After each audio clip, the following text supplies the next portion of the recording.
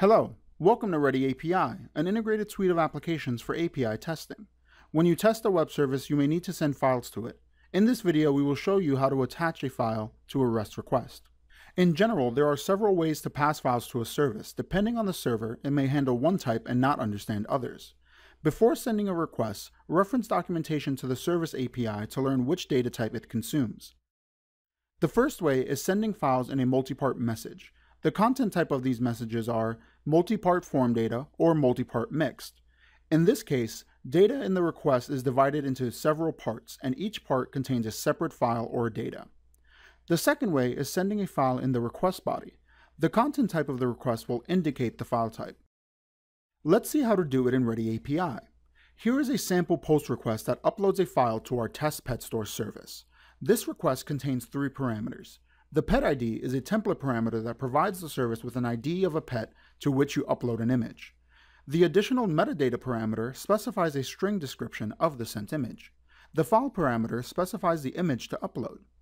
To attach a file to this request, open the Attachments panel and click this button. ReadyAPI asks if you want to cache the file. When you click yes, ReadyAPI stores the attachment in the project file.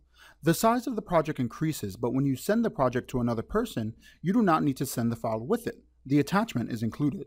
If you click no, ReadyAPI stores the absolute paths to the file in the project and will read the file from disk each time you send a request. The panel shows basic information about the attached files, their names, content type, and size. Let's send multi-part requests. There are 2 most used multi-part media types, multi-part form data and multi-part mixed. If a real client application uses an HTML form, most likely the service requires data in the multi-part form data media type. Otherwise, the service may require a request of the multi-part mixed media type. See the documentation of your web service to learn which media type it consumes. Our service requires a request with multi-part form data, so we select this media type. Also, you need to select the post query string option to send query parameters in the request body rather than the URL.